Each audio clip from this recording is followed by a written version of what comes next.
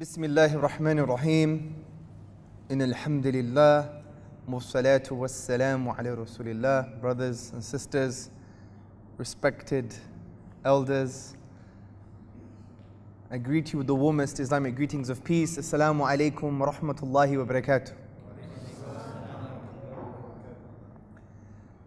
I pray to Allah subhanahu wa ta'ala that every single one of you is well, in good health, with high iman.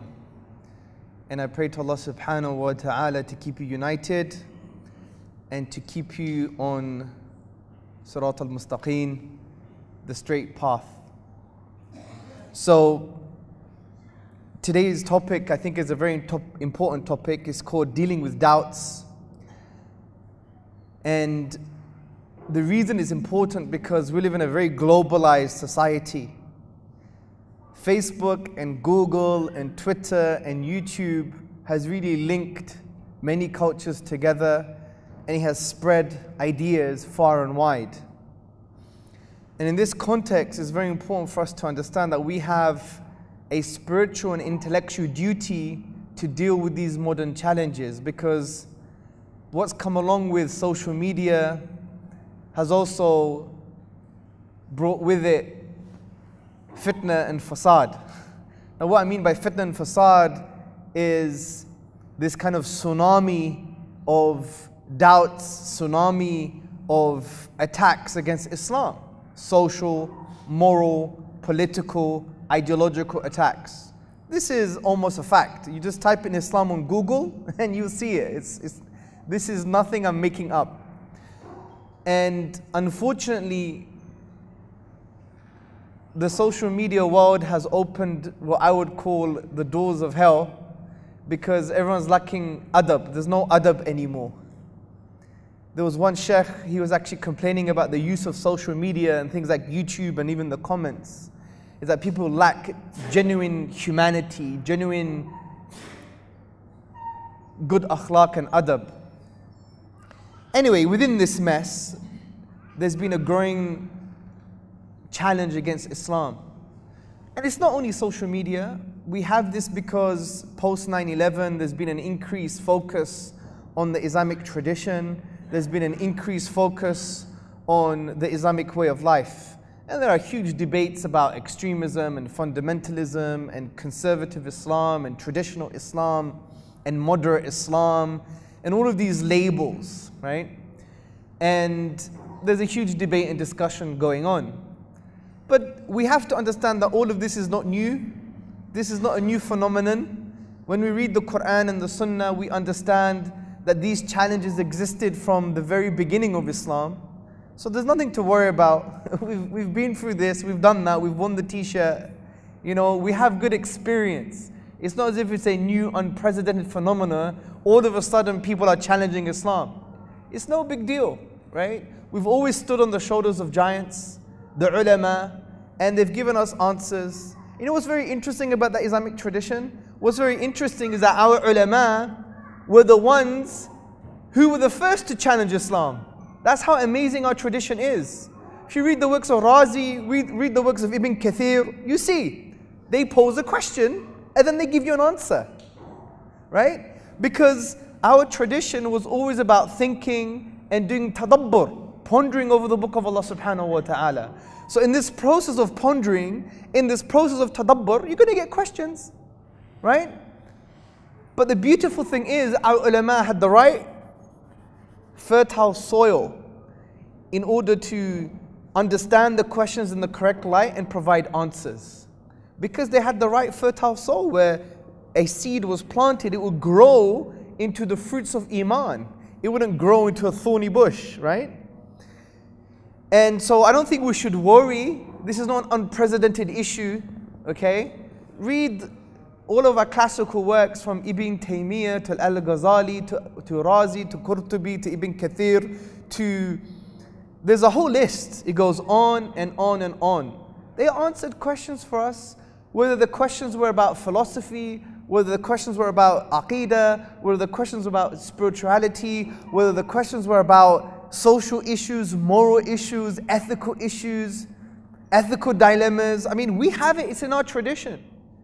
And we should be proud Islamically proud, right? Not egocentric, but pride. Have a sense of pride that we have an amazing intellectual tradition with ulama that we love, and ulama that have actually defended, represented, articulated, and conveyed the Quran and Sunnah throughout the ages. I think our job now is just to access that information and to contemporize it, if there is such a word, to make it contemporary. Because some of the language in the 15th century, some of the language in the 11th century is maybe archaic. Some of its meanings we don't understand, and we just have to basically make it more modern. We don't have to reinvent the Quran and Sunnah. We don't have to reinvent our classical tradition. We're standing on the shoulders of giants. So the whole point of this talk is to deal with three things. Number one, to discuss what belief is, right? Because it's important to know what you know before you start doubting anything, right? This reminds me of a famous story. It was a story of Razi. He went into this town, and all of his students and all of his followers and his admirers were like, oh my God, it's the big Sheikh Razi. And there's this old lady, right? This old pious lady saying, who is this Razi, right? Who is this Razi? And his student was like, oh, don't you know? It's the big Sheikh. He has 1,000 proofs for the existence of Allah. And then she looked at him and said, well, the one who has 1,000 proofs must have had 1,000 doubts, right? And this is why ulama say that we should have the iman of an old lady, because it's self-evident truth, right? So we have to understand what belief is. Secondly, we have to understand what doubts are, because sometimes we think something is a doubt. It's not even a doubt. Shaitan uses it as an excuse to open this kind of window for himself to start whispering to you, thinking, oh my God, I don't have iman, right? Some doubts are not even doubts. We have to differentiate between intellectual doubts, social doubts, right? So just fleeting whisperings. There is a fundamental difference, and we have to have the right tools from the Quran and Sunnah for us to understand the difference between doubts, fleeting doubts, whisperings, and other types of doubts. Also, we're going to discuss the causes of these doubts and give some answers, inshallah. Okay? So, what is Iman? Well, I don't want to get into a huge kind of theological discussion on the issue, right? But let's focus first linguistically. Iman comes from the root word to feel secure. Okay? So, it's a belief that you have conviction in. Now, this conviction doesn't mean intellectual, right? It's a spiritual type of conviction, because you could be convinced but not be able to articulate your reasons why you're convinced. Let me repeat. You could be convinced about something, but you may not be able to articulate why you are convinced. Let me give an example. Who believes their mother gave birth to them? Everybody, right? My mother gave birth to me. Right. Intellectually prove it. Everyone's silent all of a sudden. You can't prove your mother gave birth to you.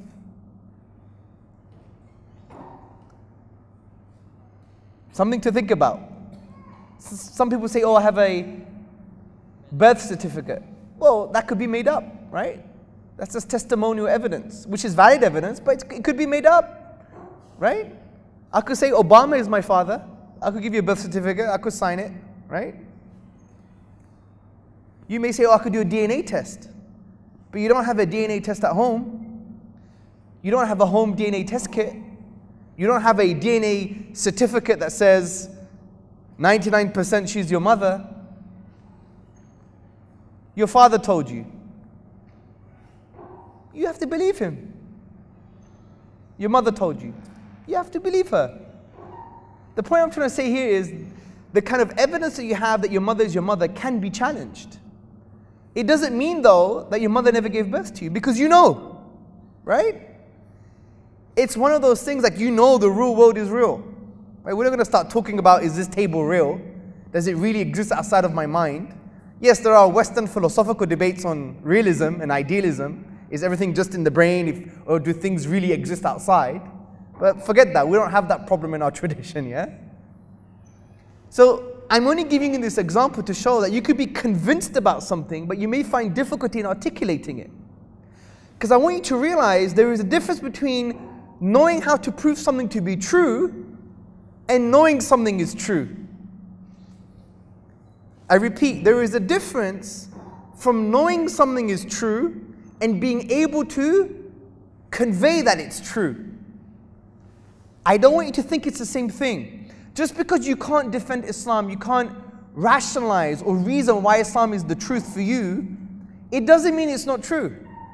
It just means you may have difficulty in conveying it, difficulty in articulating it. It doesn't mean that it's not true for you. There are two different things. Just like I know my mom gave birth to me. I know it. Just like I know this table's real. Just like I know my name is Hamza. Just like I know the world is round, I know my mom gave birth to me. Can I articulate it intellectually? Maybe I might have some difficulty. I know because I know. And there's nothing wrong with that. And don't think this is only an Islamic thing. Even the Western tradition has things called self-evident truths. They call them innate truths. For example, I just finished my postgrad in philosophy and I studied one specialist module called the philosophy of psychology. And they had this idea that language is innate. It's called linguistic nativism. And it's based on the argument from the poverty of stimulus. I don't want to bore you to death, but what it basically means is that a child learner learning and acquiring language, developing language acquisition, right, has limited linguistic input, but what they express is far more complex than the input. So the data is limited, it's poor, it's impoverished. It's called the primary linguistic data. It's limited and poor, and it's poor in quality. It goes through the brain, and what comes out is far more complex, right? For example, a child will have limited sentences, and it will develop grammatical rules based on limited sentences for sentences that the child has never heard before.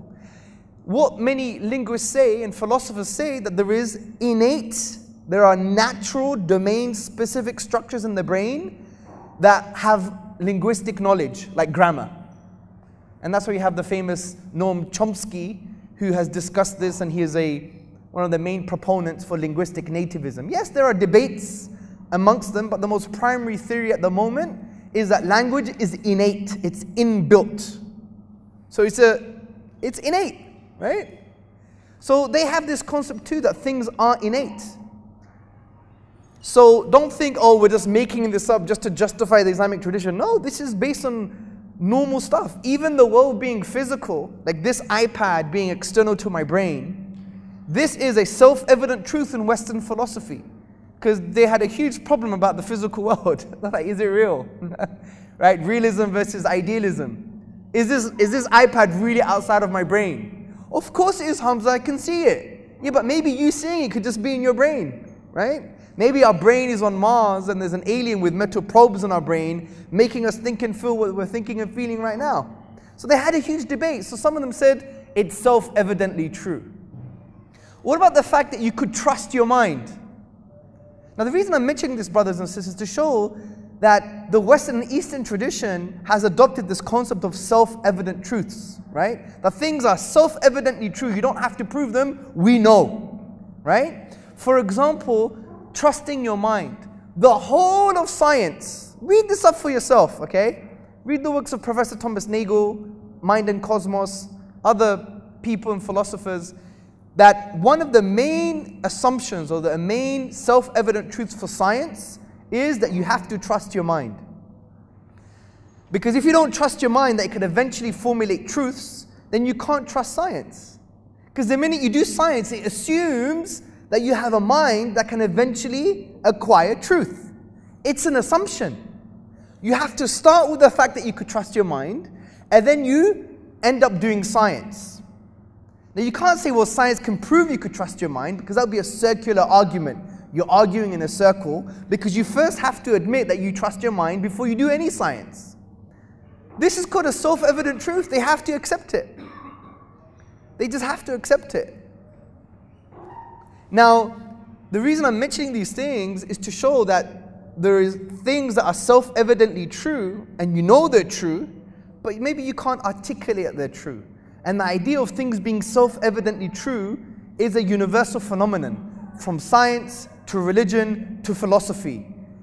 Everyone accepts that there are things called self-evident truths or innate truths. And this links to the idea of the fitrah, but we'll discuss this a little bit later. So,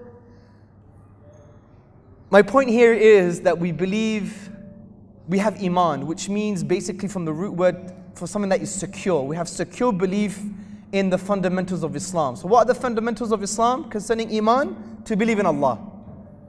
We believe in Allah subhanahu wa ta'ala. We believe in His names and attributes. We believe He is transcendent. Laysa kimithlihi shay. We believe that Allah subhanahu wa ta'ala is unique. We believe He's uniquely one. We believe that He deserves to be worshipped. He's the only deity worthy of worship.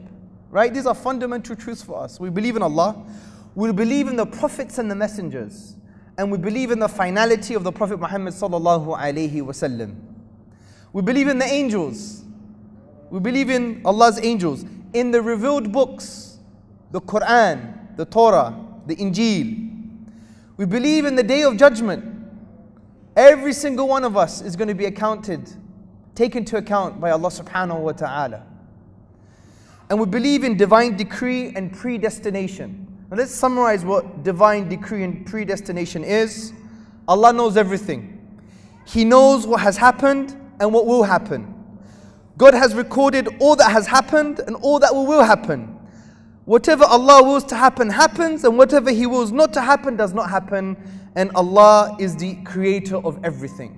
This is the summary of believing in the divine decree and predestination of Allah subhanahu wa ta'ala. So what is the basis for these beliefs? So these are the 6 pillars of Iman. What's the basis for these beliefs? Very simple. The Quran and the Sunnah. Essentially, it's the Quran and the Sunnah. And also a basis for this belief is also the fitrah. Now not all the beliefs, but some fundamental aspects of these beliefs. The basis, okay? And we'll discuss what the fitrah means in the Islamic tradition in a little bit. So the Quran, the Sunnah and the fitrah really form the kind of spiritual and intellectual foundations for our faith. Okay? You with me so far? Okay, good. So let's now go into the topic of certainty in Islam. Because before you start discussing doubts, let's discuss what is certainty in the Islamic tradition. Because some of us, we think the only way to be certain if you see something. Right? But this is wrong. This is absolutely wrong. This is not the Islamic concept of certainty. Oh, I have to see it, bro, to believe it, right? We have this famous kind of line. If I see it, I believe it, right? And we have this wrong approach that sometimes we think that you have to have full knowledge of something to actually believe it to be true. That's not true either. Certainty in Islam has levels, okay? There are levels of certainty in the Islamic tradition. And we have this from the Quran itself. For example, the 3 levels are as follows. The first level is called ilmul yaqeen, the yaqeen of knowledge, which basically means that you know something to be true based upon its concepts, right? Like 1 + 1 is equal to 2. You know this. This is a knowledge-based truth. 1 + 1 is equal to 2. You have another concept of certainty, which is based on what? Ainul yaqeen. The certainty of seeing something, of experiencing something. For example, I know there are more than 3 people in this room, right? Certain. Based on what I've just seen. And you could argue it's based on knowledge as well because you're counting, right? But the point here, an aspect of this certainty is based on what I've just seen, right? I know that planes exist. I know that trees exist based upon what I've seen. This is certainty of the eye. Then you have another type of certainty, which is haqq al-yaqeen, which is the certainty of it being true within itself. Like for example, I would even argue the very fact that Allah deserves worship is haqq al-yaqeen. He is the self-evident reality, right? That everything depends upon. If everything is dependent, then they must be dependent on something that's independent. This for me is not just based on knowledge, it's not based on seeing something, it's based on it being true by the very fact that it's true. Right? It's necessarily true. For example, if you were to open your fridge and on top of the egg box you found an iPhone, you're not going to open the fridge, look at the iPhone on top of the egg box, close the fridge and say, it had to be there. No, you're going to question, why is it there? There's nothing necessary about its existence because it could have not been there, right? But Allah subhanahu wa ta'ala is necessary for everything else to exist, right? And that's what we mean by something being haqq al-yaqeen. It's true, but the very fact of it being in existence, its very truth is self-evident, is necessary. Because if it wasn't necessary, then we couldn't exist. Because we're all dependent, and therefore all of these dependent things had to be dependent on something independent, right? And this has been discussed in the books of Aqidah. For example, Aqidah Tahawiyah, if you look at some of the commentaries, they go deep into this argument. I don't want to get into the argument, but I just want to give you the concept that there is an idea of something being true by virtue of its own existence, right? So these are the three levels of certainty. So don't think that you have to know everything about everything to be certain. That's wrong. Don't think you have to have seen everything in order for you to be certain. That's also wrong. So you have to understand there are ranges of certainty concerning the concept in Islam. Now there is a really interesting example. There is ikhtilaf on the understanding of this ayah, but I'm just bringing this point across. I'm going to talk about what Razi said about this ayah. But if you know the famous ayah concerning Ibrahim alayhi salam, when he said, "My Lord, show me how you give life to the dead." Allah said, "Have you not believed?" He said, "Yes, but I ask only that my heart may be satisfied." Allah said, "Take 4 birds and commit them to yourself. Then after slaughtering them, put on each hill a portion of them, then call them. They will come flying to you in haste. And know that Allah is exalted in might and wise." Now, Razi, he mentions something very interesting here. He basically says that this means that there were degrees of certainty. And Ibrahim alayhi salam wasn't doubtful about Allah's power. He didn't doubt the existence of Allah. He didn't doubt the power of Allah. But rather, he wanted to reach the higher level of certainty, right? Ilmul yaqeen, aynul yaqeen, haqqul yaqeen, right? So this is one opinion of Razi, that basically it's got nothing to do with the fact that he doubted. He's a messenger, he won't doubt Allah subhanahu wa ta'ala. But rather his heart to be satisfied, so he increases what you call maybe spiritual certainty, based on what we've just discussed earlier.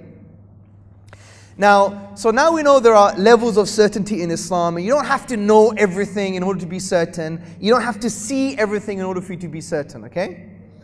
So, how do we have a basic level of certainty in Islam? Now, you have to understand something very important. The Islamic tradition doesn't start with doubt. I repeat, Islam does not start with doubt. It starts with truth. The Western tradition starts with doubt. And one of the major reasons why the Western tradition starts with doubt, if you read the works of Descartes and others, is because they had the problem of the Catholic Church as an authority. It was their testimony, their command, their decree, what they said had to be true. And obviously, if you study European history, there was chaos and war, the 80-year wars, the 30-year wars, the massacre on St. Bartholomew's Day. It was mad, right? There was religious wars, religiously inspired wars. That's why you had the 16th century Protestant Reformation.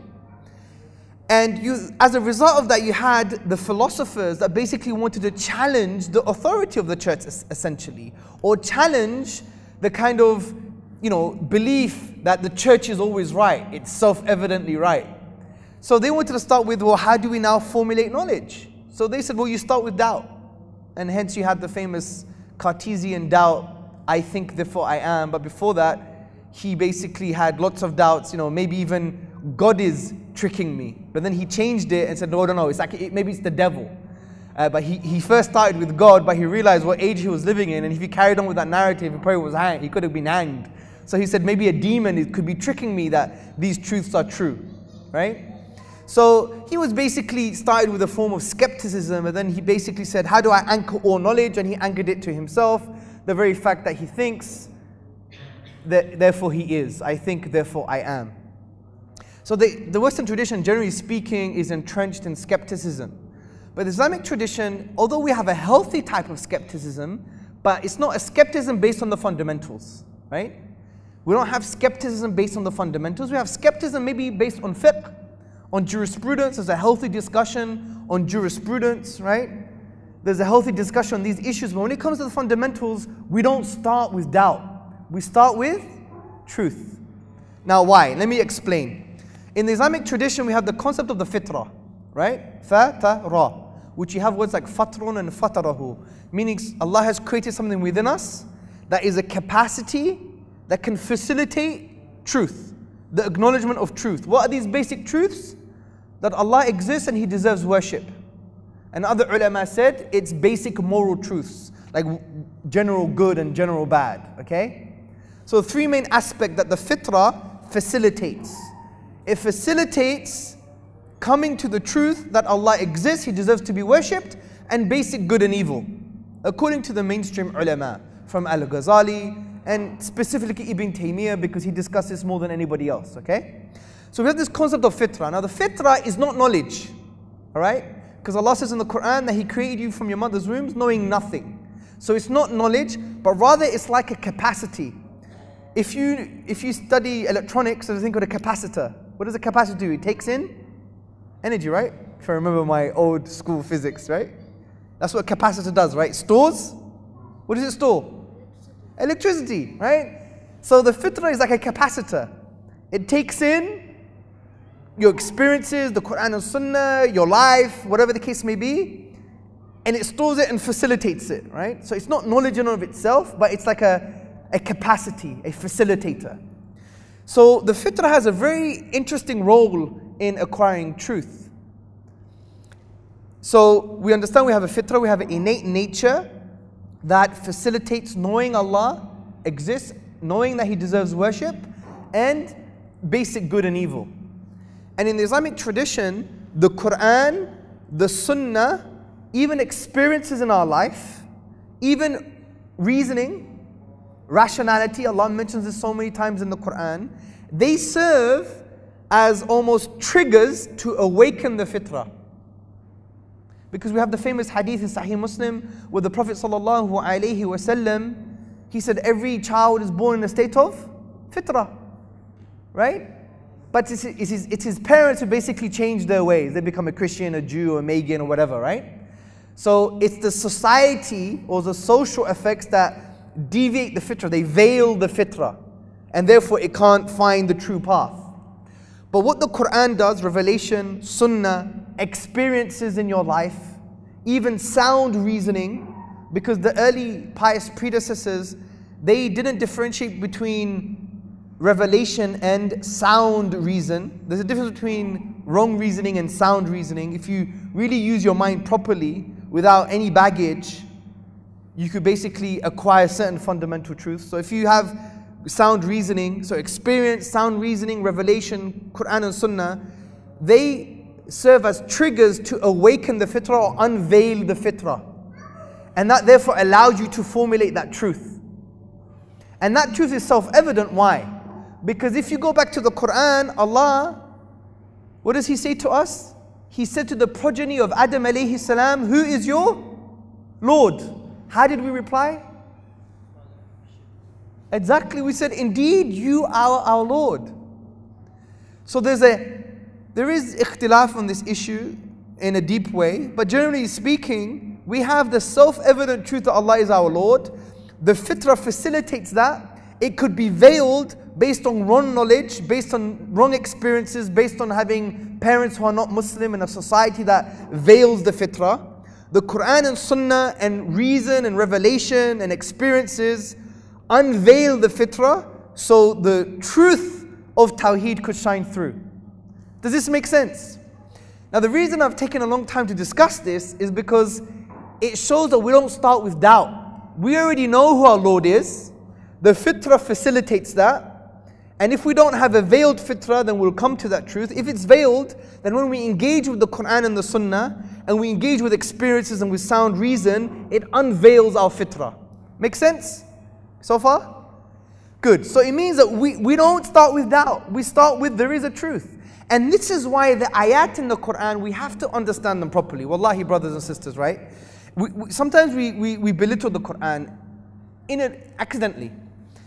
When we see an ayah in the Quran that talks about, for example, the camels and how we created it, or when Allah says that you were an alaqa, you were a nutfatin min maniyyin, or when Allah talks about natural phenomena, what do we do straight away? We say, scientific miracle.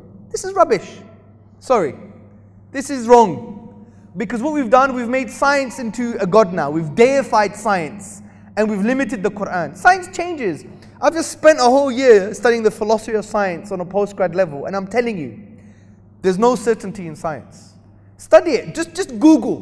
Go type in scientific realism. Do it. Just type it in. There's an anti-realism, instrumentalism. There's a big discussion on, can scientific theories represent the state of affairs? Are they representations of the truth? Or are they just good models? Or are they just useful? It's a big discussion. And all of them agree now that even if you think science gives you absolute truth, it can always change. They are always defeasible. I'll bring out my notes, my postgrad notes for you to see now. Because you have some online idiots, no offense, don't want to swear, but you have online idiots from, the skeptic tradition and the aggressive atheists. They think, science is like wahi, it's like revelation. It's not. It changes. Even if it's a workable theory, right? Even if it's well tested, it changes. If you study the history of science, you see that even workable theories changed. Look at the famous theory of phlogiston.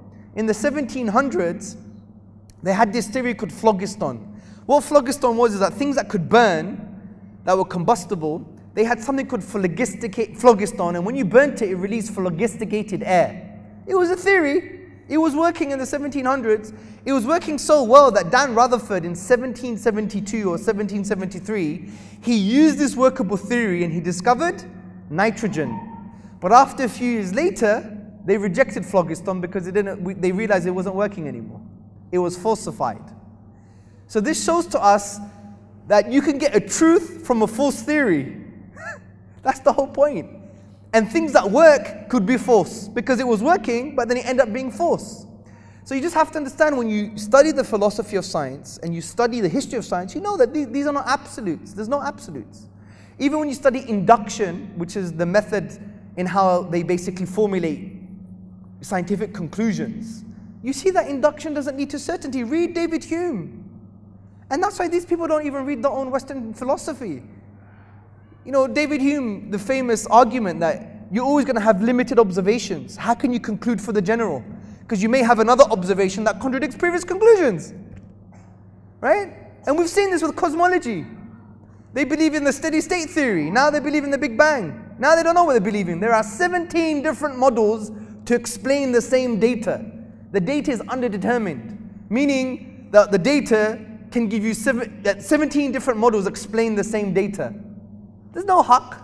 I know you hear on YouTube some brothers saying Big Bang is truth. No, it's not. There's 17 different models. This is popular science. Now, the reason I'm mentioning this is to show you. Actually, let me just get my notes back. I do apologize. So the reason I'm mentioning this, brothers, is basically to show you that we don't start with doubt. And also that when you look into the Quran, don't think that the Quran is just talking about natural phenomena in a scientific way. These ayat, when they talk about natural phenomena, are there to awaken your fitrah.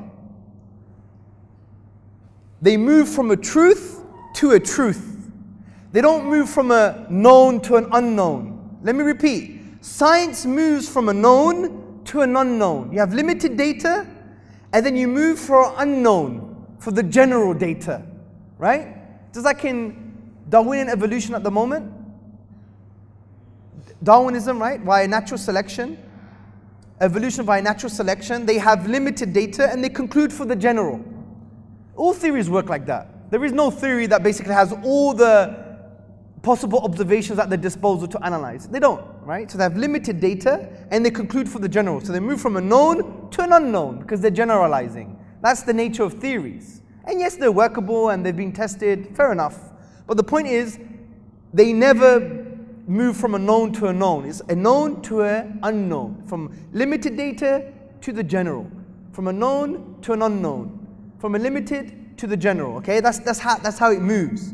But in Islam, it doesn't have that element of doubt when it comes to these fundamentals, because it moves from a known, look at the camel and how it's created, to awaken the fitrah, which facilitates our self-evident truth that we know our Lord is Allah subhanahu wa ta'ala, because we basically said to Allah that you are our Lord. So it moves from a known to a known.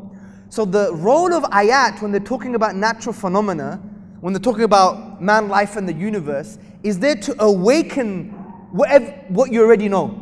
It doesn't move from a known to an unknown. It moves from a known, look at the camel, look at the trees, look at the sun, look at the moon, to awaken the self-evident truth that Allah deserves to be worshipped.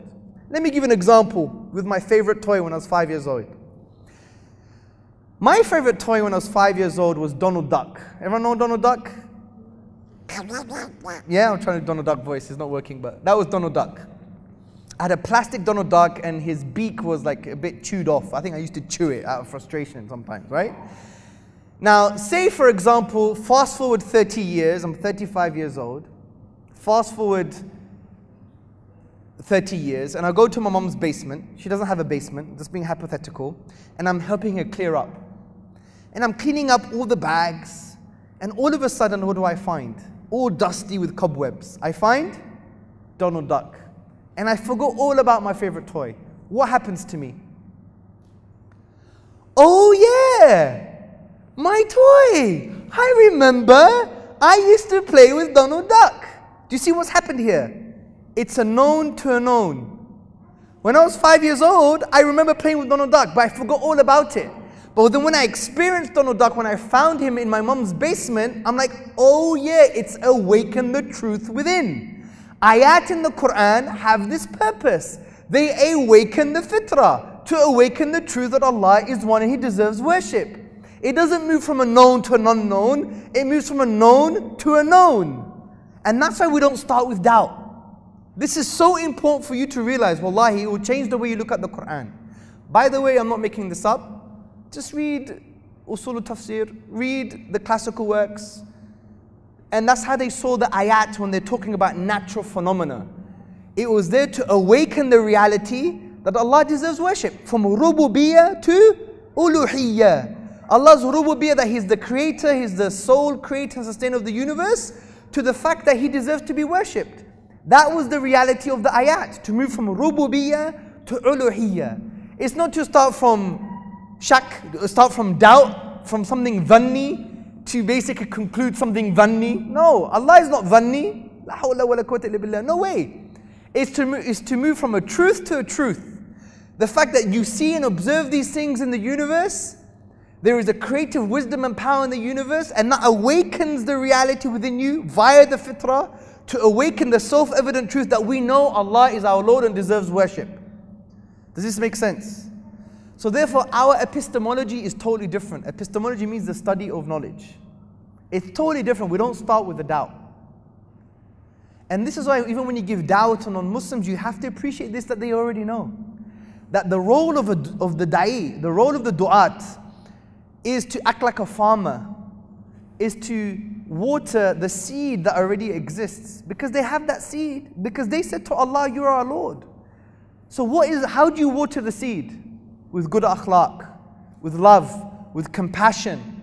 You water the seed with Quran, Sunnah, giving them good experiences, good reasoning. These are all things that water that seed for our human beings, our brothers and sisters in humanity. Does that make sense? It's a really profound way of looking at the Quran and a profound way of looking at the kind of knowledge in Islam. Okay? This is so important. Hopefully it'll give you an idea that you take a chill pill now. You don't have to start from doubt because you already know, right? Because really, if you really think about it, if you always started from doubt, then you'd be doubting all the time. There'll be no truth, really. So even the skeptics have to start with the truth. Do you know this? Someone who's a skeptic, who denies truth, who's skeptical about truth, even fundamental truths, they're not really skeptics. They have to believe in some truth, because they believe that there is no truth. And that's the truth for them, right? Because if someone says to you, there is no such thing as truth, say, okay then, you know what you just said? Is that true? That's how you beat a skeptic, basically. I know that's a very crude way of dealing with a skeptic, but essentially it reduces it to that point. If they say, oh, you don't know, how do you know? There can't be any truth. Okay. Is it true that there can't be any truth? Yeah. Well, you believe in the truth then. So you have to start with the fundamental bit. That's what I'm trying to say. So really, skepticism doesn't really count for much because it has to start with the truth, but yet its whole philosophy is to deny truth, but they have to start with it. Make sense? Okay, good. Alhamdulillah. So we've gone through quite a few complex topics, but I wanted to really ingrain it within you, this concept of the fitrah, because it's absolutely important. So, what are doubts? Now, you have to understand that Islam understands that people can doubt. Even Surah Baqarah, what does Allah say? وَإِن كُنْتُمْ فِي رَيْبٍ مِّمَّا نَزَلْنَا عَلَىٰ عَبْدِنَا. If you're in doubt about this book we have sent down to our servant, if you're in doubt, then bring one chapter like it. Allah says in the beginning of Surah Al-Baqarah, there is no doubt in this book, right? A guidance for those who are pious. So this concept of dhanni, of shak, of doubt, exists in the Quran and Sunnah, and therefore the Quran and Sunnah address these issues. Now, you have to understand that doubts are part of life, and just because you have a question, it doesn't mean you doubt. For example, if you're confused on how you can reconcile Allah's wisdom with Allah's creative power, if you don't know how to reconcile that, you don't know, you have a question, it doesn't mean you doubt Islam. You still believe He's one, you still believe He deserves worship, you just have a question. These questions are fine. The ulama discuss these type of questions. Don't think questions on the branches of faith, questions on even fiqh, questions even on ethics and morality, it doesn't mean that you don't have iman, you don't have yaqeen, you don't have certainty. Don't fall for that trap. Don't allow shaitan to use your own voice against you. I have questions. I had a problem. It was called the problem of evil. Why is there so much evil in the world? Didn't know how to answer it properly. I went to the Christian books, spoke to some ulama. Then I went to the chapter 18 of the Quran, right? Looked at the narrative between Musa alayhi salam and Khidr, gave him my answer. It was sufficient for me. Absolutely, right? Another speaker, he had the same issue, but he went to Surah Al-Baqarah, verse 30. When Allah announces to the angels He's going to send a vicegerent on earth, and that whole narrative was sufficient for him. We get answers from different places. People have questions, it's not a problem. Right? So don't think questions mean you don't have yaqeen. Because certainty means that you believe in Allah and He deserves worship. Now just because you doubt how Allah could do this, or sometimes you doubt the reconciliation between Him being Al-Hakim and Al-Khaliq, or you have an issue concerning, how do you explain the hudud, right? Or how do you explain certain ethical issues in Islam? I'm in doubt about this, right? What about gender issues in Islam? I don't really know how to explain, I have some doubts. That's not a problem. Don't think there's something wrong with you. These are healthy. These exist in our books, in the ulama. Just because it's a question about your faith from an ethical point of view or from the branches of faith point of view, it doesn't mean the foundations, you basically don't have certainty in the foundations. Don't allow shaitan to play tricks with you. Just be humble and know that you can get the answer from the scholars or people that know. Okay? So doubts are part of the Islamic tradition, is nothing to be worried about. And what's interesting, the Quran encourages thinking. Right? The Quran is full of thinking. Do they not ponder upon the Quran? أَفَلَا يَتَدَبَّرُونَ الْقُرْآنَ. Do they not ponder upon the Quran, or the locks on their hearts? Right? وَفِي أَنفُسِكُمْ أَفَلَا تُبْصِرُونَ. In themselves do not reflect. Do they not see? Continues. The alternation of the night and day. Makes you think, reflect, ponder. So there are a few doubts we need to consider.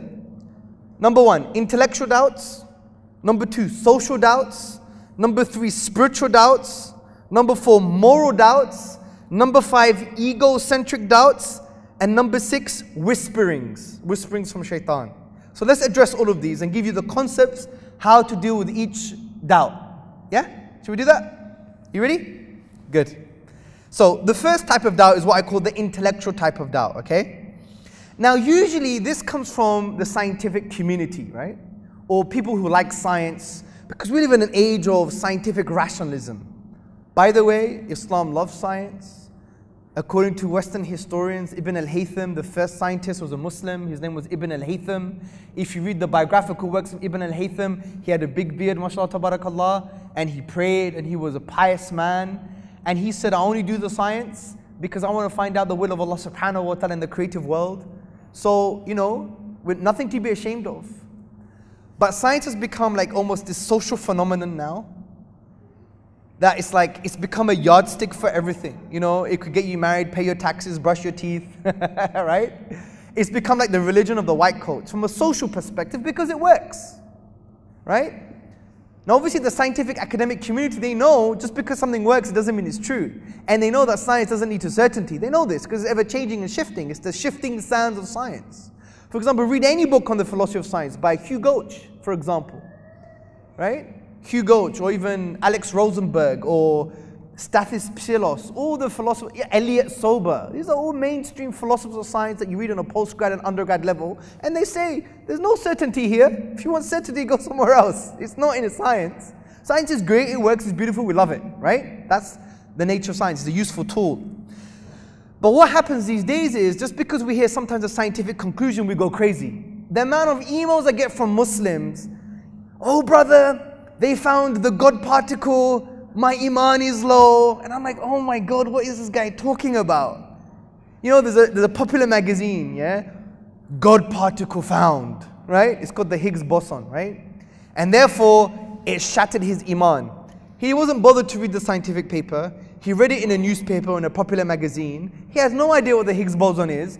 Just because someone said, you know, a scientist said they found the God particle, therefore his iman is low. This is ridiculous. Absolutely ridiculous. And it shows that we've suspended our level of thinking. Do you know what the Higgs boson was? The Higgs boson was a particle, right, that they found, that made up the Higgs field. The Higgs field was switched on in the early universe to give particles mass apart from the photon. That's what it was. Someone, right, according to them, switched on the Higgs field, and it gave particles mass apart from the photon. And what they found was the particle that made up the Higgs field. That's it. Doesn't deny God, doesn't affirm, got nothing to do with theology or creation, right? Nothing. And the reason they called it the God particle is because historically it was so hard to find, they called it the goddamn particle.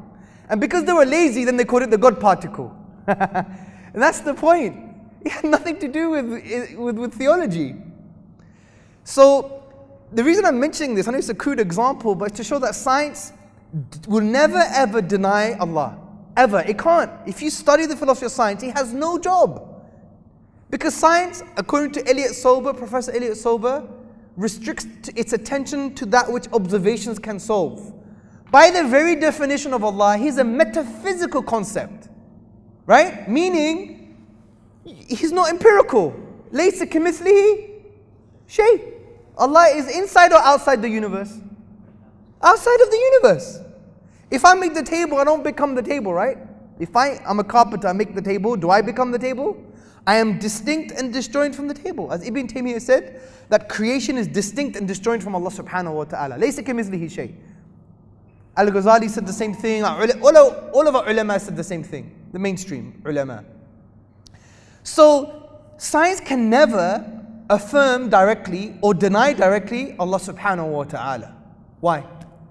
Because it can only address that which observations can solve. For it now to start discussing the existence of Allah, it's outside of its methodology. It's like having two rooms. I know what's in this room, but I don't know what's in the next room. And just because I see a carpet in this room, I cannot conclude logically, therefore, there is no carpet in the other room. So if you claim to be a scientist and you claim to deny God based on science, it's equivalent of having two rooms, you don't know what's in the other room, you're in one room, and just because you can see a carpet in this room, you now conclude there's no carpet in the next room. This is a logical fallacy. There is no logical leap. It doesn't follow. It's non sequitur, meaning it doesn't logically follow. And this is why I think it was Hugh Gauch, he says, to basically suggest that science supports atheism, you get high marks for enthusiasm, low marks for logic, right? Any sincere academic scientist, go to Qatar Foundation, go to Education City, go to Oxford, go to Cambridge, ask a sincere scientist and a philosopher of science, and ask them, can science ever directly deny God? No, it can't. Because it's a metaphysical concept. Nothing which you observe can deny Allah subhanahu wa ta'ala. So, what science can do is a few things. Number one, stay silent on the topic.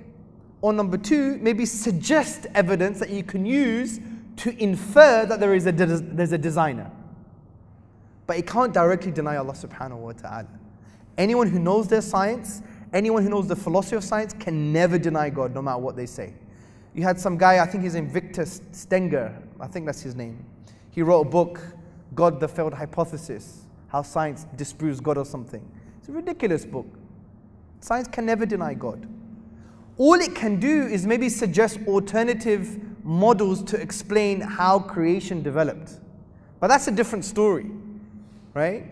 That's denying a creation story. That's denying how species were evolved, or they're affirming a different kind of narrative or different theory for how species evolved. That's a different discussion. But to outright deny a creator for the universe, this is impossible. Science can't deal with that at all. And when you study, for example, the inductive model or induction, which moves from a limited set of observations and concludes for the general, you see that there's always a potential observation or a future observation or another observation that could deny previous conclusions. So even if science were to say, this is our conclusion, a scientific fact doesn't mean fact with big F, right? It's a small f, italics. Because there's always a possibility of another observation to deny previous conclusions. And we've seen this in the history of science. We even see this now. Last year, there were challenges by some cosmologists that were saying the universe now didn't have a beginning. They're changing their mind again. Other scientists said, well, actually, maybe the universe is not expanding anymore. These are discussions in academia, based on different theoretical models, different pieces of evidence that they find, right? This is the beauty of science. It's supposed to change. So even if they were to make such a conclusion, it's not a certain fact, because there's a possibility it can change. So that's the intellectual doubts. So science can never really doubt the foundations of Islam, which is that Allah exists and that He deserves to be worshipped. These are spiritual, rational truths. They're not based on the touch and feel. And things that you touch and feel are there to awaken the fact that there is a wisdom behind the universe. Because you know the interesting thing is, even if the science changes, it always assumes there is power and wisdom behind it. Right? Because for science to work, you have to trust your mind and you have to believe that the universe can be rationalized, that the universe can be conceived. Like Einstein said, what's inconceivable out of the universe is that the universe can be conceived, is that you can understand the universe. Right? So you have to always assume that there is some form of wisdom behind the universe and some form of creative power. They could never deny this. So even if you change your scientific theory, the fundamentals always remain. There is a wisdom and a power in the universe, which awakens the fitrah to bring about the truth that Allah deserves to be worshipped. Make sense? So bring on the science. Bring us any theory. Even if they contradict, they're always going to assume a power and a wisdom. Always. Bring any theory. There are 17 different models for the Big Bang. Ahlan wa sahlan. Bring them on. They're going to assume there's a power and they're going to assume there's some kind of wisdom. Khalas. No matter what theory you have. And that's what the Quran wants to get to. The fundamental, the basis. The fundamental intellectual driving force that there is a creative power and wisdom behind the universe, and therefore it awakens your fitrah and brings about the self-evident truth that Allah deserves to be worshipped. So we've done this intellectual doubts. The social doubts. Ikhwan and akhawat, we're social animals, right? So many studies have been done. Read this study about Philip Zimbardo. It's called the famous prison study. That he did an experiment over a few weeks, that he got some participants. Half of them became the prisoners, half of them became the guards, the prison guards.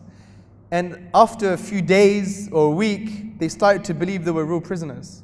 And they started to act as prisoners, and the guards started to act as guards, to the point where the prisoners, they wanted to be released, and they asked for their lawyer. But they didn't do anything wrong, it was an act. But they were so immersed in that social bubble that they started to believe these things to be true. And this has been replicated, by the way. It's the famous Philip Zimbardo study. Look it up. Another famous study is the Milgram study. He did a fascinating study on obedience, and he put an actor in this kind of glass thing, and he connected fake electrodes to him with an electric meter, and he went up to fatal, low shock, medium shock, fatal shock. And he had participants from different demographic backgrounds in America. And you had a white coat scientist saying, ask him questions. If he gets it wrong, just increase the voltage. And he was an actor, but he acted it really well. They didn't know he was an actor. Over 60% went to the fatal voltage, just because it was an experiment, it was formal, they had a scientist there. This is social.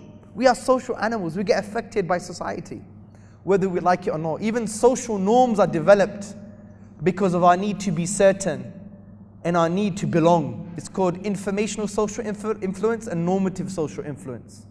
We want to be certain about it. If we're uncertain about something, we go to the group, the masses. We want to belong. Even if we're certain about something, just because we belong, we may suspend our beliefs. We're social animals. So, brothers, a lot of our doubts sometimes come because of the wrong social circles we have. It's a fact. Whether we like it or not, we are social animals. These are sociological, facts, right? That tell us that we get affected by our social circles. We know this in the Quran and Sunnah, but we also know this in the amazing symbol called the dog. Wallah, the dog is one of the most amazing animals that you could, if someone called me a dog, I would take as a compliment. Wallah, I'm not joking. Study the dog. Allah mentions the dog. Yes or no?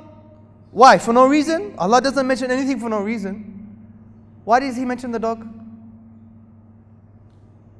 Ibn Kathir questions this, by the way. Why did Allah mention the dog in the people of the cave? If the dog's out the story, who cares? Does it change the story? But then Ibn Kathir answers. Do you know what he says? The dog happened to be with the pious people who wanted to run away from shirk. And not only did Allah save the people, He also saved the animal companion, the dog. To show to us, if Allah could save an animal, a lowly dog, just because he was with pious people, imagine what He could do to you. Amazing, huh? So that's why social circles are so important. To be attached with people who are more pious than you, people, the ulama, the students of knowledge. Because maybe the barakah from that, Allah would save you too, just like He saved the lowly dog. So realize that a lot of our doubts can be social. I've seen this in my life. I have an interfaith family. My parents are non-Muslim. May Allah guide them, right? You know, I have non-Muslim cousins and relatives and friends. And sometimes when you're immersed in that environment, you know, sometimes you're thinking, I'm thinking things I never used to think before. Why? Because your social circles have changed. And then sometimes you have to draw back a bit, you know, collect yourself spiritually, intellectually, and go back again. Do you see? This is important. Very important for us to understand. We are social animals. So a lot of our doubts are not genuine. They're just based on social aspects. And that's why many of today's modernists, right, who want to change lots of Quran and Hadith, this Hadith, they say, doesn't make sense anymore. This ayah is maqasid sharia, throw that in the bin. You know, all of this kind of crazy neo-modernist stuff. By the way, there's a difference between progressive and modernist. I think we should be progressive, meaning we should do ijtihad based on unprecedented phenomena. This is part of our classical tradition. If there are new realities, we go to the Quran and Sunnah, do ijtihad. I can't do it, obviously. Leave it to the ulama. But we should be progressive in that way. If there's new realities, we need to deal with them based on Quran and Sunnah. So the difference between progressive and being a modernist. A modernist is, oh, you know, the Quran and Sunnah don't work anymore. That's what they say. And that's the problem. So the issue with the modernists is they're just a reaction of society. Because I like to ask them, I don't even go into arguments. I say, 200 years ago, would you be saying this? And they won't. They're just affected by the society. They're affected by the neoliberal culture, and that's it. Because you wouldn't be saying this 200 years ago. Well, khalas, go to sleep. Right? So a lot of our doubts are social doubts. Spiritual doubts is the third type of doubt. And this is the main type of doubt, brothers and sisters, okay? I would argue, and this is arbitrary, but I would argue 90% of our doubts have spiritual foundations. See it from my own life. I'm giving you my mistakes and experiences. I've been Muslim for 14 years. And I will be dealing with apostates, and some of them will come back to Islam. I'll be dealing with non-Muslims, and they'll come to Islam. And I'll give them an answer that is so convincing, but when I'm giving it, I'm not convinced. And I'd be thinking to myself, I just gave him a really good answer, but I'm feeling something here. What's going on? And for me, I realized it had nothing to do with the intellectual answer. It was to do with what was going on here. I neglected dhikr for months. Neglected dua for months. You neglect your sunnah for months. These are things that protect your heart. These are things that protect your heart, brothers and sisters. The sunnah, the tahajjud, the reading of the Quran are things that protect your heart. If you neglect them, then your protection of your heart is gone. And you have a very thin shield, right? My own experience as someone who deals with this on a daily basis, travels the world and deals with people with doubts and deals with people who are apostates.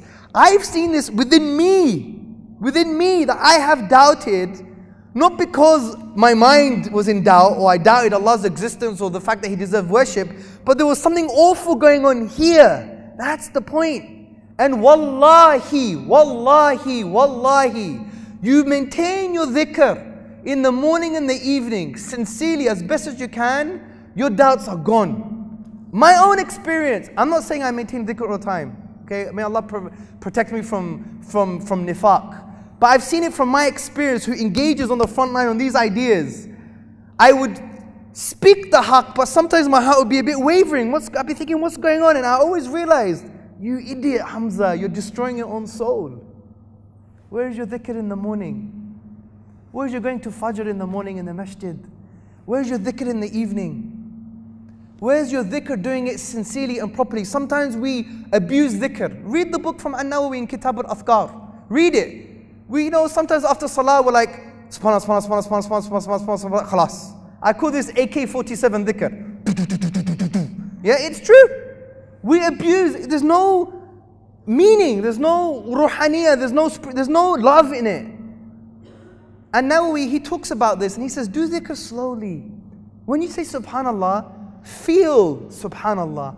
When you say alhamdulillah, it means alhamdulillah, you're feeling it. You're not thinking, alhamdulillah, oh man, what a terrible life. Alhamdulillah, oh, I got no blessings. You know, do you see my point?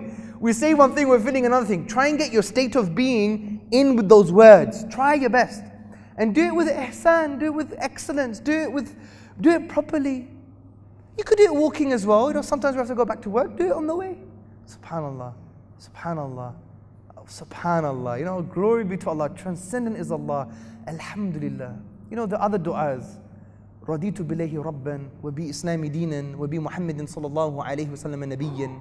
I am content with Allah as my Lord, with Islam as my religion, with the Prophet Muhammad صلى الله عليه وسلم as my Prophet. You know, بسم الله الذي لا يضر مع اسمه شيء في الأرض ولا في السماء وهو السميع العليم. Right? In the name of Allah, with whose name nothing in the heavens and earth can harm.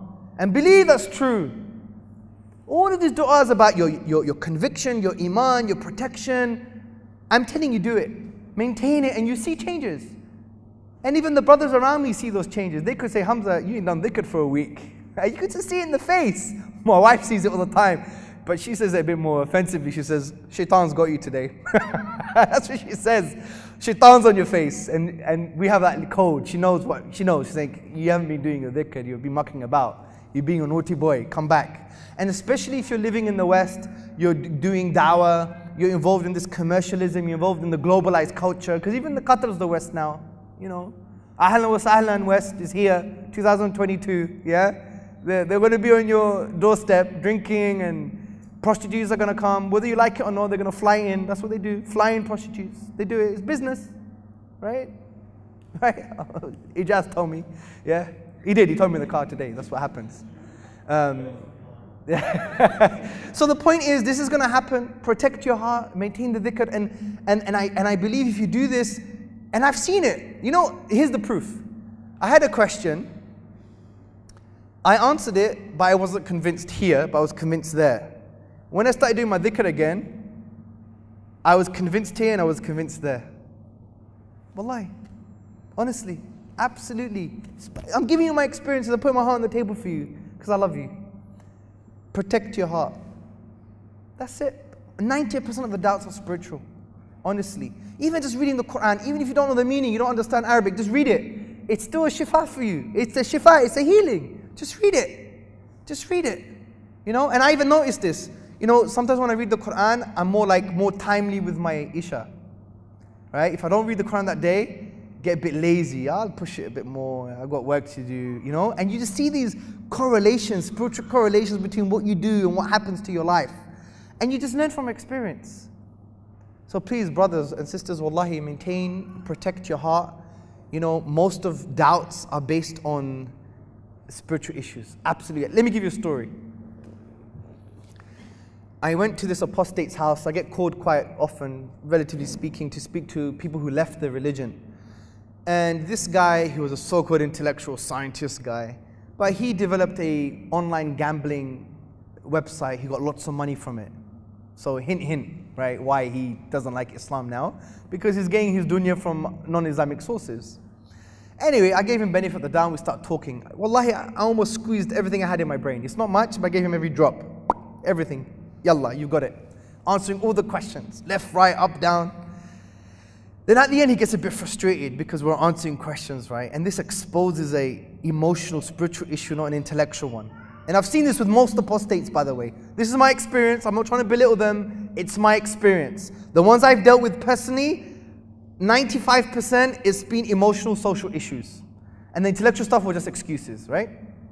So he said at the end, he got so frustrated, he said, I don't believe in Islam because the Quran says the world is flat. Which is wrong, but that's what he said. I got a bit angry, got a bit arrogant, which I shouldn't have. I said, yeah, the world is flat. You prove to me the world is round. That's what I said to him. Prove to me the world is round. If this is the only thing that you left Islam for, you prove to me the world is round. Obviously, I believe the world is round, but I was playing with him. You prove to me the world is round. He was like, obviously the world is round. It's in the science books. I said, hold on a second, Mr. Empiricist, Mr. Touch and Feel, Mr. Scientist. You're just believing someone else's say-so in a book. Oh, but they did the science.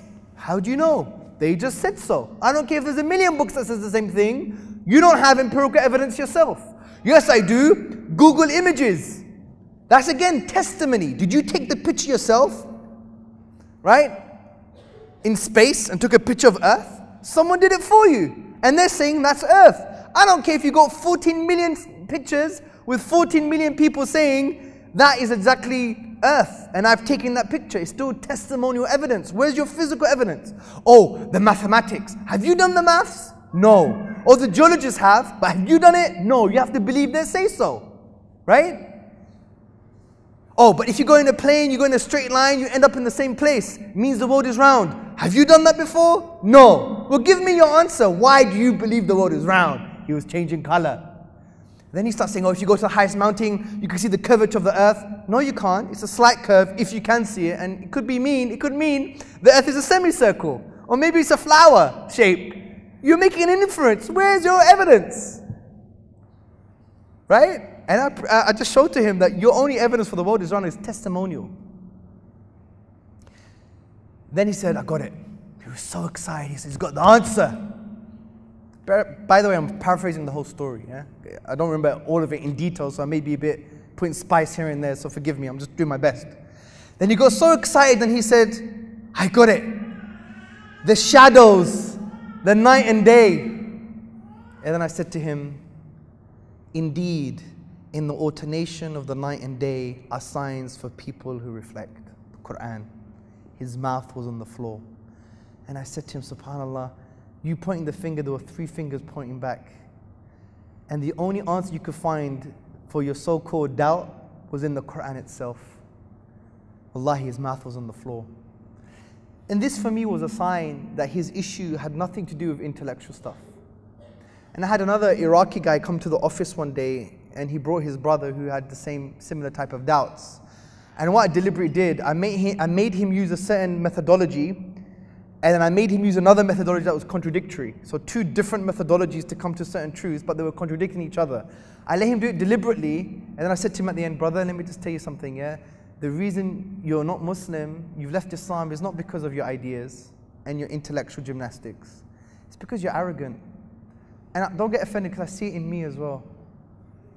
And you have to understand, I've deliberately allowed you to use 2 conflicting intellectual methodologies that contradict each other one must be right and one must be wrong. They can't both be true, but you both use them just to try and disprove Islam, which shows to me has nothing to do with intellectual gymnastics, an emotional thing. You just don't want a Lord in your life. You want you to be your own Lord. That's it. Allah says, have you not seen no one who takes his own desires as his Lord?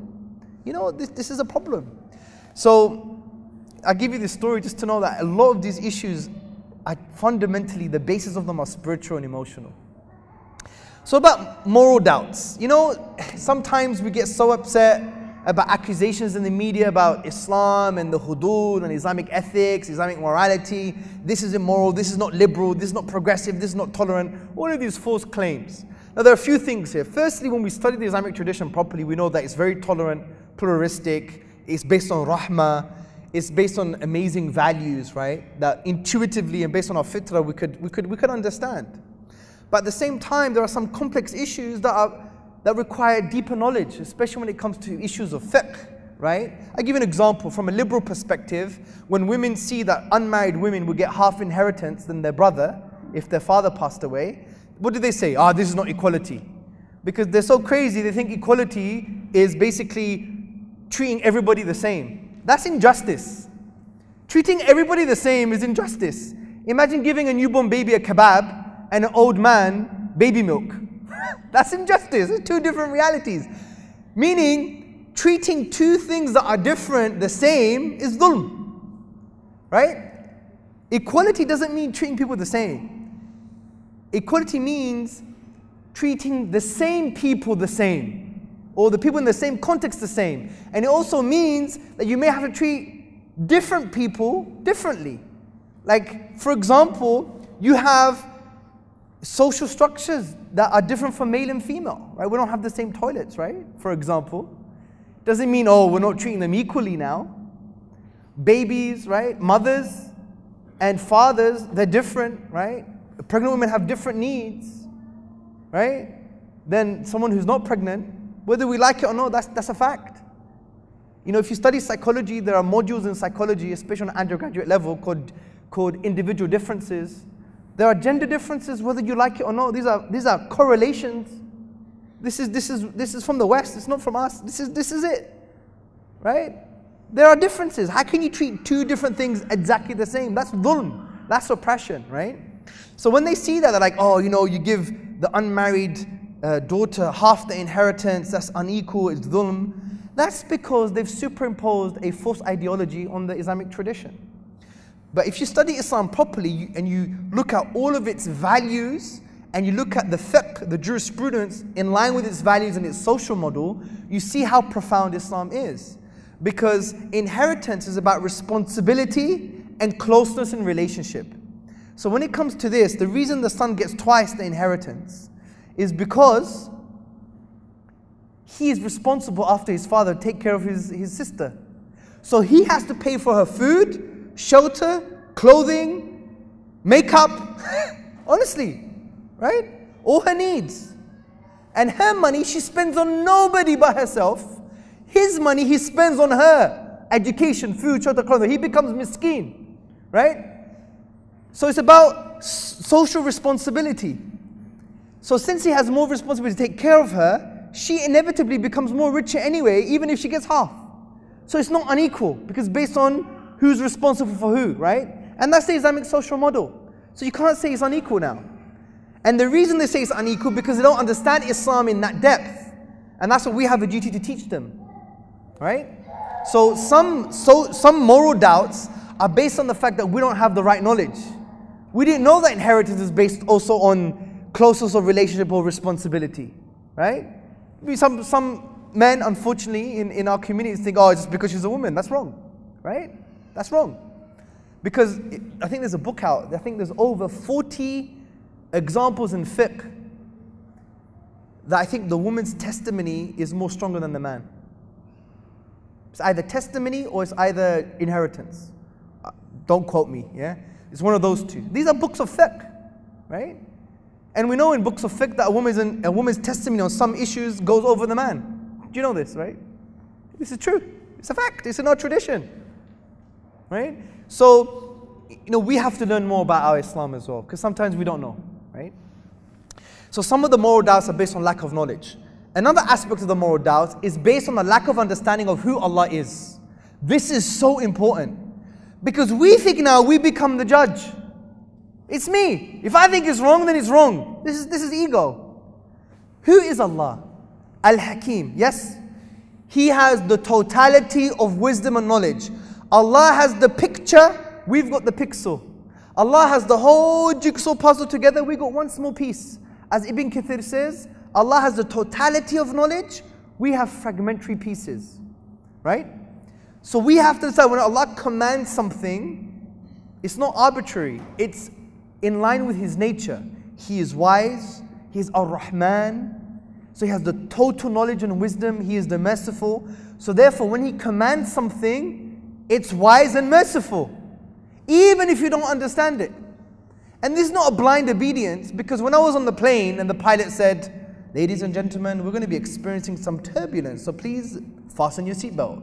I obey him. He is the authority of the plane. He has more knowledge than me on turbulence and physics and how a plane works. So I buckle up. If I'm so arrogant not to buckle up, I'll hurt my head, right? Allah is the authority not only of the plane and physics, but of everything. So to deny His command is irrational and silly. That's the point. So we have to understand that even if there's a command in the Sharia or in Islam that we may feel is wrong, one point, maybe because we don't know the knowledge behind it, we need to study more. But the other point is sometimes we just don't know who Allah is.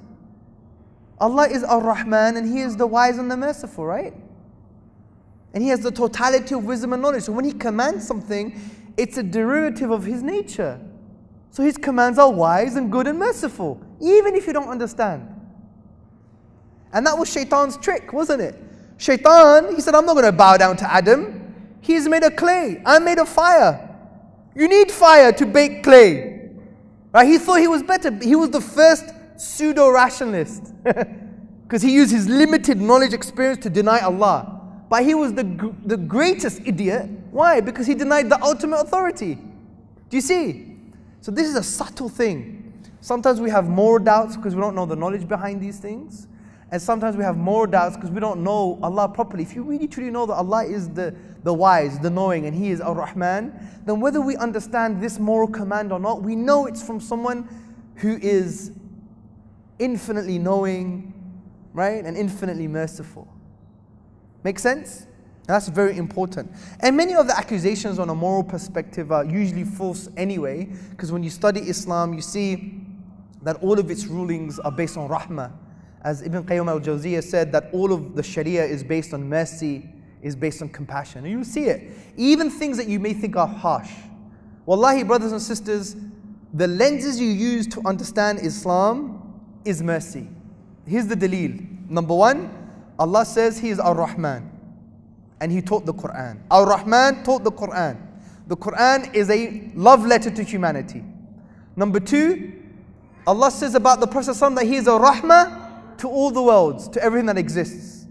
So these are the two fundamental lenses that we use to understand Islam. So for example, if there was a ruling for the punishment of treachery, right? We see this in the seerah. It's a political issue. After due process, just law, right? There's a punishment for treachery. That's not harsh, it's mercy. Why? Because if we always allow people to be treacherous against the community, and the community means what? It means Muslim and non-Muslim. It's not just Muslims. If we allow people to be treacherous from a social political level to the community, then that means we're easy target. And it affects everybody, innocence. So sometimes you have to have a suitably harsh law to create preventative mechanisms, right? So it's in line with a greater wisdom and a greater mercy.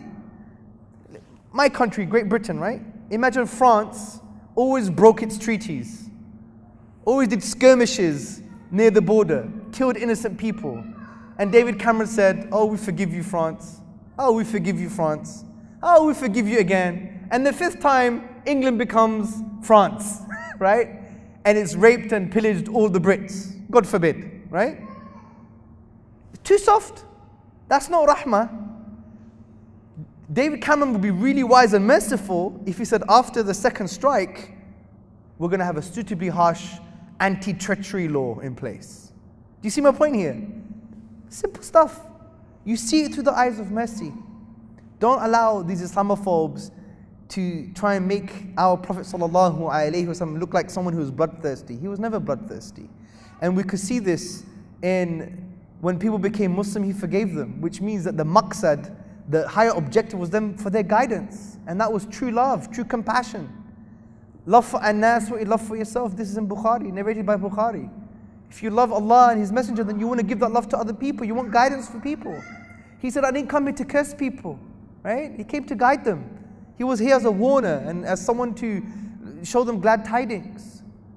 He forgave people who even tried to attempt to kill him.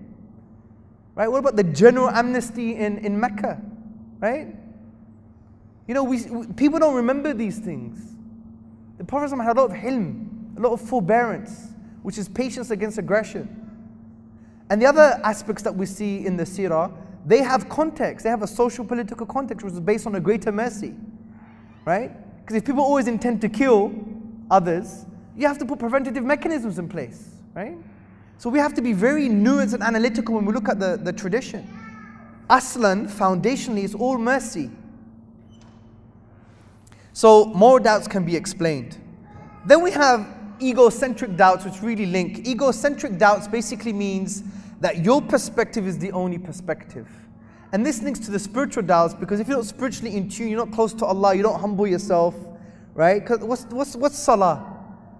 Salah is an act of worship, but it's also very humbling. Your face is on the ground, it's the symbol of the ego, it's on the floor, you realize you're nothing, Allah is everything, Allah is the greatest, Allahu Akbar, right? Allah is most high. You know, these things is to belittle our ego, because the ego is a barrier to Allah's mercy and guidance. So sometimes we are so egocentric, it's my way or the highway, right? We're like this all the time. No, akhi, it's my way, I don't care. It has to be this way because this is it. This is ego. This is egocentrism. And this is also a trick of shaitan that allows doubts to creep in. Because when you may read something like, oh, how can the Prophet say this? Right? Oh, how could Allah say this? Without being humble and understanding that there is a perspective and explanation, or the very fact that if Allah did say it, then therefore it's definitely true, more true than you, and has more mercy behind it than you think.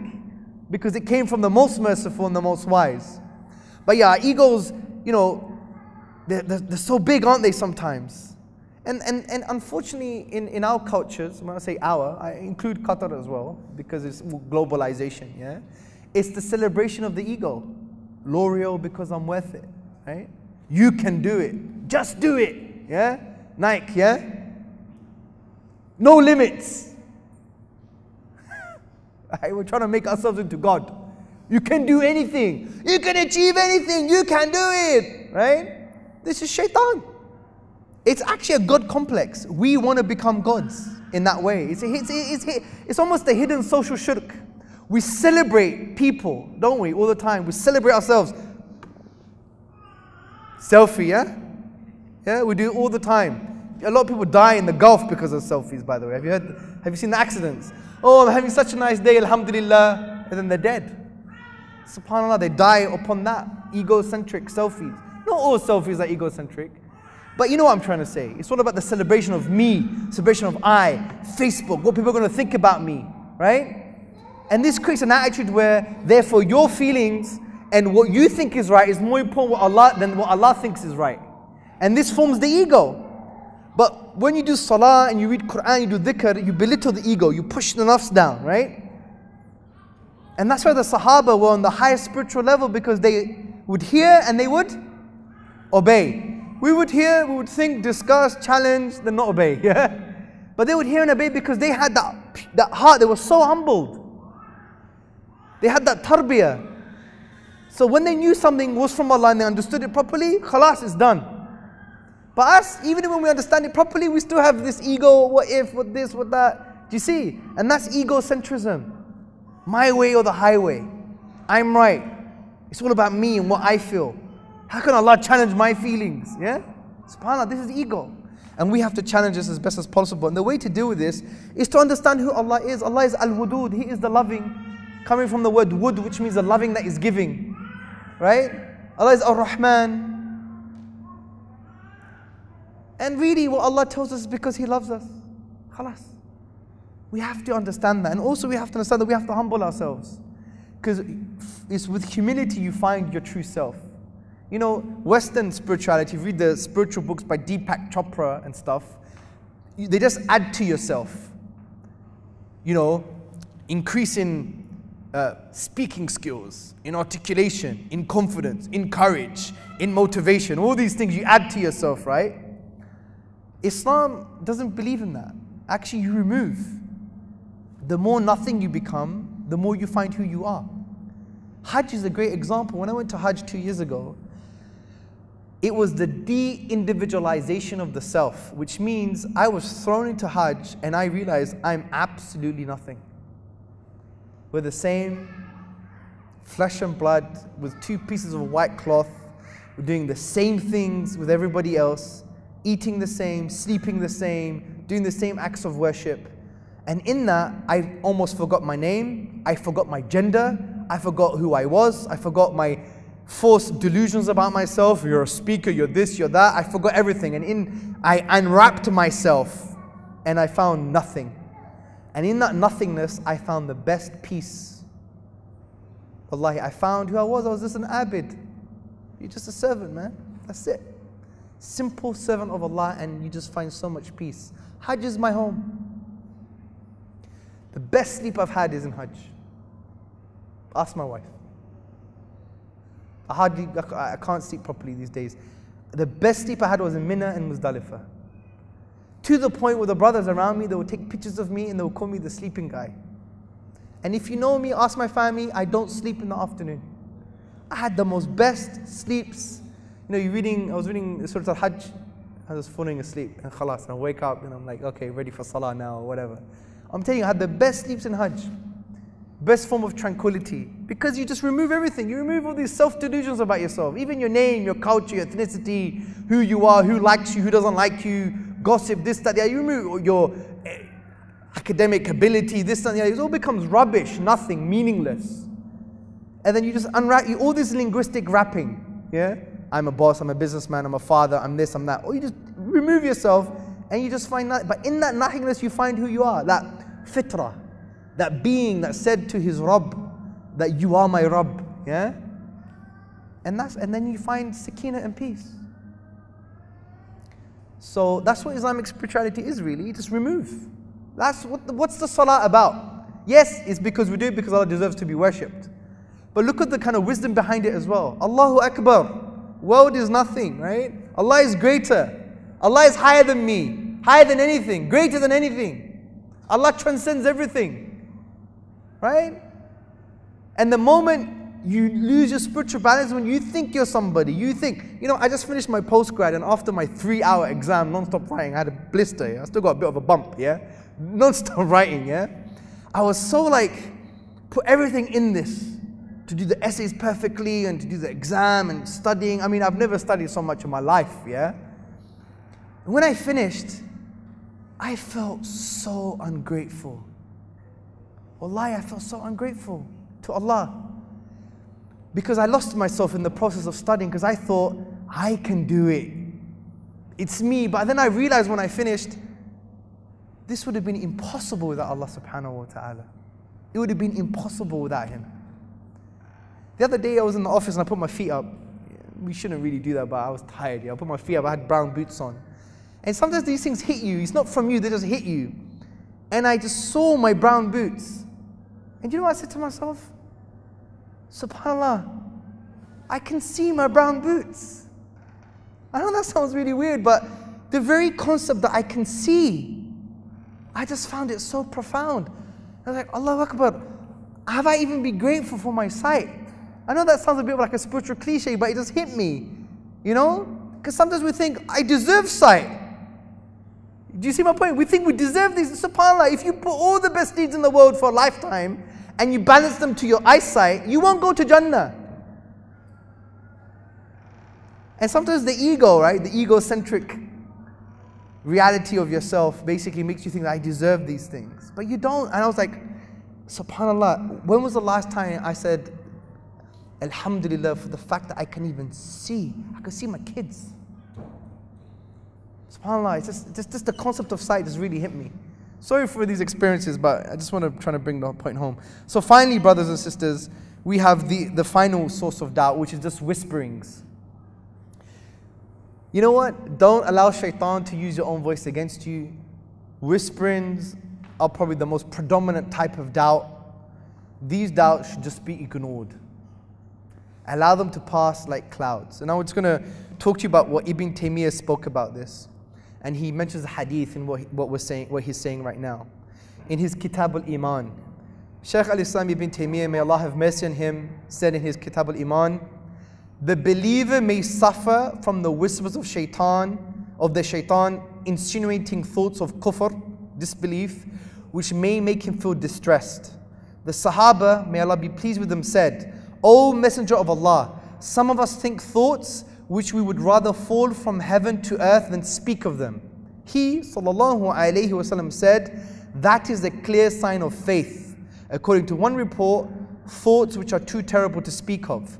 He said, praise be to Allah who has reduced all of shaitan's plots to mere whispers. Meaning that the fact that these whispers come, but they are so greatly disliked and they are pushed away from the heart, is a clear sign of faith. As Allah says in the Quran, as the Prophet ﷺ said, Allah will forgive my ummah for any insinuating whispers that may cross their minds, so long as they do not act upon it or speak on it. So the condition is, from these fleeting whispering thoughts, ignore it, don't speak about it, don't act upon it. Alright? And you know the whispering thoughts because your heart hates it. Right? So that's different from intellectual doubts and social doubts. We've discussed those. But the main type of doubt for the believer, generally speaking, is this whispering, insinuating thoughts. Right? And again, you get strengthened by more dhikr and more reading Quran and strengthening your spiritual activities, doing more sunnah, because these are things that, you know, protect the heart. And if you remove them, your heart has less protection. So that's it. That's everything. I think I've done everything I can. It's not everything, obviously. Speak to your ulama and your students of knowledge to basically, you know, learn more about this. I just try to plant some seeds in your heart. Let me just summarize. It's very important to summarize. We basically spoke about what is Iman, the different levels of yaqeen, of certainty, right? We also said that just because you don't know how to prove something, it doesn't mean it's not true. Gave the example about your mother being your mother, right? And we discussed basically, there's nothing wrong with questioning. It's part of our tradition. We're standing on the shoulders of giants. You know, when you question the furu', the branches of faith, or some moral fiqh issues, it's not a problem. Ulama question them all the time. But what we don't question, we know that's true, is the foundations, which is the fact that Allah exists, He deserves to be worshipped. And we talked about the fitrah and the role of the fitrah based on the self-evident truth that we said to Allah that He is our Lord. The fitrah is a capacity that brings that forward, brings that self-evident truth forward. We don't start with doubt, we start with knowledge and end with knowledge. We don't start with doubt and end with knowledge. And the ayat in the Quran about natural phenomena are there to act as trigger points to awaken the fitrah so the self-evident truth could shine, right? So our epistemology, our study of knowledge is basically that we have the fitrah and reason, revelation, sound reason, revelation, experiences, right? Sunnah, they act as trigger points to awaken the fitrah so the self-evident truth could shine through. And I gave the example of Donald Duck, right? Known from a known. I knew it was my favorite toy when I was 5, then I forgot about it. When I'm 35, I'm in the basement, I find it, I go, oh yeah. So it's a known to a known, right? It's not an unknown to a known or a known to an unknown. We start with truth and we end with truth. Unlike the skeptical tradition, which starts with doubt and ends with more doubt sometimes, yeah? So then we just discussed the different types of doubts, intellectual doubts. We talked about science can never deny God's existence, the problem of induction, realism, anti-realism, instrumentalism. They all believe that science can be defeasible, theories can change, right? So it's not certainty. There's no certainty, so don't worry about it. Yeah? And we also discussed social doubts, moral doubts, egocentric doubts, spiritual doubts, which is the most important, 90% in my view. I give some examples from my life interaction, my engagements. And then we talked about whisperings. MashaAllah, you guys were on point. Just normal whisperings from the shaitan, ignore them, don't speak about them, increase the spirituality and you'll be fine. So hopefully this has dealt with everything. And don't forget, how to deal with the causes of these doubts. For example, when it came to the moral doubts, remember, understand you to gain more knowledge about certain aspects of Islam. Because sometimes we think something's immoral, but when we know more about it, it's like, oh my God, amazing. It awakens you. And also, if you understand who Allah is, where did it come from? It came from Al-Hakim, the one who has totality of wisdom and knowledge, the one who is the most merciful. So his commands are derivative of his own nature, which is merciful, knowing, wise. So therefore these commands have absolute knowledge and wisdom and mercy behind it, right? So these are some of the solutions to the causes of these doubts. So remember the kind of what the doubt was and what the solution was, right? And that would help you in your journey and it would help you talking to other people. Anyway, so I'm done. Sorry for such a lengthy time, but I thought it was very important for us to discuss these issues. May Allah bless you with Jannatul Firdaus. May Allah subhanahu wa ta'ala keep you united. May Allah subhanahu wa ta'ala bless you and just, make dua for brother Abu Huraira. We just came from his daughter's janazah. His daughter was 4 years old and she passed away. There is a sense of sakina from the point of view that we know children go to paradise and they wait for their parents calling them at the doors of Jannah. So, if you see the brother, I saw him, give him a kiss. Just remind him of Jannah. Remind him if he's patient and his family's patient, they will get Jannah too. And it's very hard, sometimes we can't even empathize because this is a test that is such a huge test. But it's also a sign of Allah's love. Allah loves those who He tests. And he's such an amazing brother who's very, very strong. And his family, a great family, they're all a great family. So just make dua for that family, please. Make dua that Allah subhanahu wa ta'ala grants some patience and sakina, that this is a means for their Jannah. And just stay united and support the brother, please, inshallah, yeah. That's your duty. We're mirrors of each other. Al-mu'minu miratul mu'min. We're a one body, we're a brotherhood, a sisterhood. Go beyond the call of duty, yeah. We have it easy in Qatar, some of us, architects, lawyers, engineers, accountants. Yeah, there's dunya here, yeah. Alhamdulillah, Allah has blessed you. But use that blessing, yeah. Allah's blessed you a lot. You don't live you don't live in the third world London. How am I joking? I'm just saying, you have everything that you need, mashallah. May Allah bless it and preserve it. But understand your blessings and support the brothers, okay? Everybody. May Allah bless you. Assalamu alaikum wa rahmatullah.